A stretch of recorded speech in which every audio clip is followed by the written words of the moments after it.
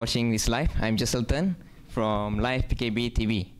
And today we have a very recent photo of the Olympics. And we can see in the middle, we have Muhammad Azim Fahmi, who is representative for Malaysia for the 100 meters race.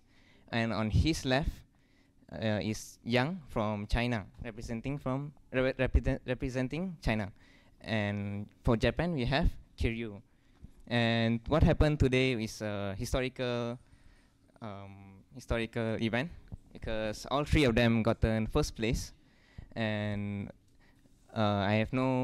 we have not sure how the judge will judge based on this event. But what's more shocking is that Muhammad Azim Fahmi is just 18 years old for when he win this first place gold medal for the 100 meters race. And he has truly shown the pride for Malaysia, for all of us, and we hope that he can win more gold medal for our country. That is all from me, reporting live. Jesselton from Live PKB TV.